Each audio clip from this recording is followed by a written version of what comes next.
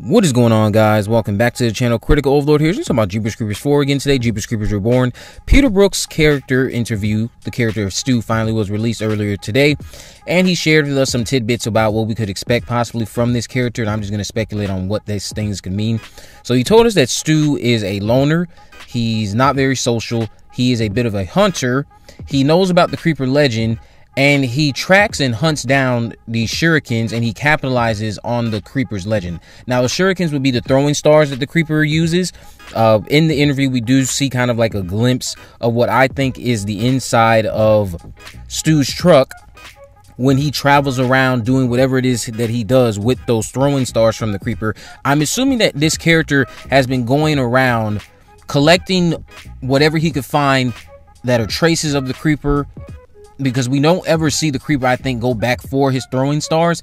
They're just thrown, and it's from what we see, they just are forgotten. They're just left there. So a character like this could easily come by, collect them. Who knows what he's doing with them? Because there's, again, they show, like, as you see here, that he has a van.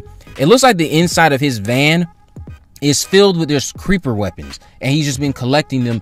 Maybe he's going around conning people, telling them false stories about his time coming face to face with the Creeper. Maybe he's connected to the Taggarts in some way, and that's why he's profiting off of the legend of the Creeper as well. But there is a strong chance that this man is just someone who's going around collecting the weapons of the Creeper and then going around conning people, trying to do whatever he can to get money.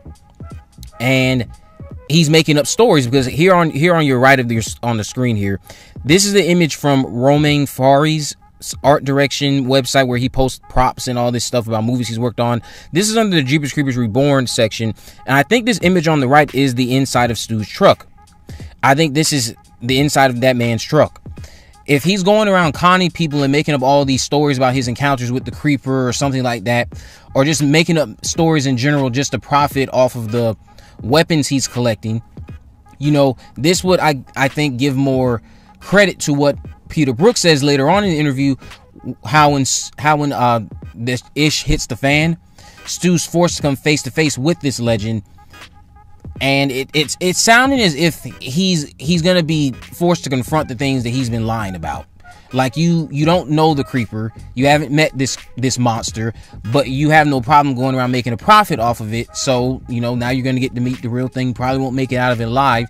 But let's say it's actually the other side of the coin. Let's say he's someone who's connected to the Taggarts, and he just goes around collecting the throwing stars. Maybe this is also a relative of the Taggarts who just goes around helping, collecting those weapons of the Creeper, and just profits off of it in that way.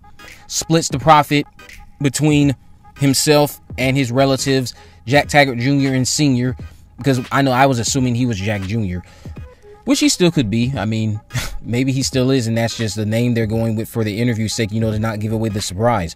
But that's the most we got out of that interview. The character of Stu, now we know a little bit about him. The only other people we need to learn about now are Sam, Ocean Navarro's character, and two other people. I think one of them is Michael. I can't think of the other guy at this point. We know Sam is played by Gabriel Fraley. Gabriel Fraley plays a character named Sam. From what I've gathered, he seems to be a friend of Laine and Chase, who comes along for the festival, and we don't see him in any of the shots from the TV spot that we got, or the quick ad that we got last October. We don't see him anywhere. We know that he had we know he's in the film, but we just don't see him anywhere. So it leads me to think that he dies very early on. And then there's these other characters that I know we don't see in the house, the new House of Pain, in that ad. So it makes me think that they also die very early on before we even get to the house. But who knows? This movie could go a plethora of different ways. I'm very interested to see what else we learn about the character of Stu, whether or not he's been a con man going around collecting the actual weapons, but making up fake stories and profiting off it in some way as a result. So who knows what that character could be up to. I would hope that it's the other side of the coin, and of course we have some type of ties to the Taggarts, and you know, the legend of the Creeper is something he's very much familiar with because of the fact that he's related to the Taggarts. Now, again, if they do, in fact, go the other way and say he's a con man of sorts, because he could be something completely different other than the two things I'm proposing.